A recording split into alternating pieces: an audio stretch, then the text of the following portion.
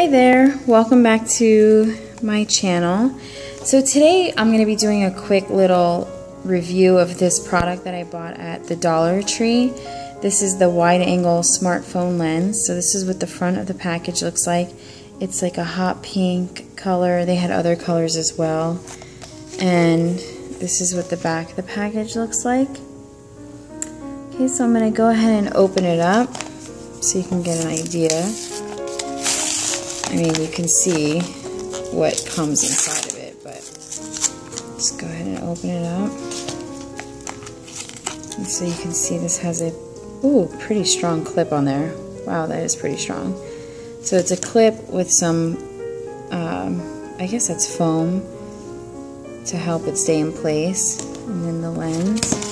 And then this little thing is, I think, just a lens cap to keep the lens nice and clean when you're not using it. So that's that. Okay, so now I'm going to take the wide angle lens and I'm going to show you in the video exactly what the difference that it makes is. So this is my little bonsai tree I have on my Eden kitchen table. So this is with no lens. This is just the regular view of my camera. And now I'm going to take the lens and put it on. And that's the difference.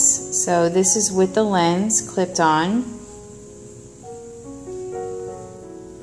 And this is what it looks like when I take it off. So again, this is just what the lens looks like. It has a really good grip. So again, without the lens and with the lens. So you can see it definitely gives a much wider angle view. I guess I could play with this to get it a little bit better because I don't know if you can notice, but everything over here, so it's making it look a little wonky. I'm sure I can adjust this and maybe fix that. Let's see if I can do it. No, maybe not. Yeah, so not bad though. Pretty cool little gadget for $1. Alright, I hope you enjoyed this review. Again, if you like my videos, please subscribe to my channel and give me the thumbs up.